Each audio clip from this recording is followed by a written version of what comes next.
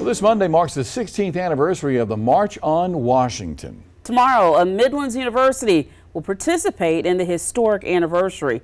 News 19's Victoria Samuels explains.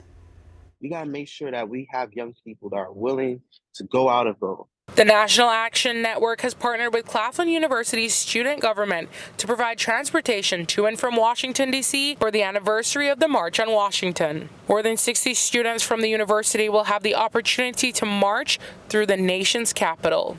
Anaya Whaley is a member of the Student Government Association and says that this opportunity is rare. We have a lot of students who are very involved on campus and very active in our community, and they really want to just be a part and participate in something that is important and meaningful to them. These students will have the chance to hear from guest speakers like the Reverend Al Sharpton and Martin Luther King III. Claflin Student Government President Jabez Roberson says hearing from these speakers will have a huge impact. I just hope that we really get educated on what the black vote means, as well as the exposure to these figureheads, right? Because growing up, we really didn't get exposure to this because it isn't being taught in our high schools. And, you know, it takes a few students to come to a college campus to really have the goal to shape the black vote as well as to educate black voting, because this is very important.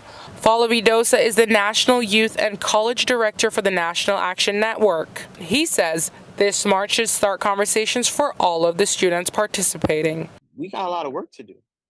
And this march is going to be a great time for young people to come together, to talk, to organize, see what we can do to help out, change some laws, you know, get into some good trouble. This is Claflin's first major event of the school year for their student government. In October, they will be hosting a collaborative voter empowerment expo with SC State. They are hoping this will help to improve voter awareness, education, and empowerment. In Orangeburg, Victoria Samuels, News 19 WLTX.